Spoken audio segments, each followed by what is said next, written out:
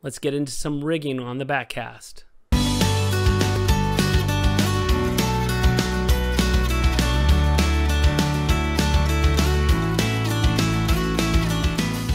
There's a great description from Happy Nguyen of Goodwater Fly Fishing on the rigging he uses on Putah Creek, which is a fishery there in Northern California.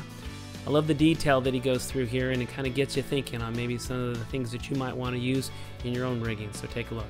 So from the fly line, I've got a loop-to-loop connection to a 30-pound piece of monofilament, which kind of acts as my butt section. And then from my butt section, it's about, the butt section's about 3 to 4 inches down to my actual leader, which is about 9 feet of 15-pound mono. A lot of people do it differently. What I like to do is I just like to have one piece of pre-built mono. That way there's not too many knots in it, so that when you're fighting a fish, it doesn't, rub against your guides or get caught in your guides. So you just kind of have a smoother connection there, or a smoother run of line through your guides. And then from my leader down to my tippet, I am connecting the two by a swivel.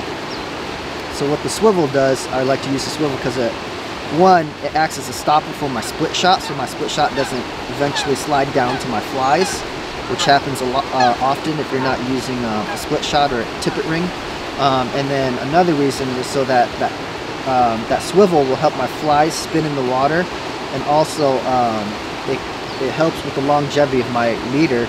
But yeah, so the swivel also acts as kind of just a pivoting point so that your leader doesn't twist on itself and eventually twist up to the fly line and damaging your fly line.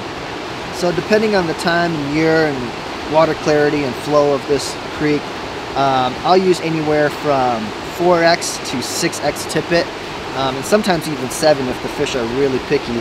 But that makes it for a pretty technical.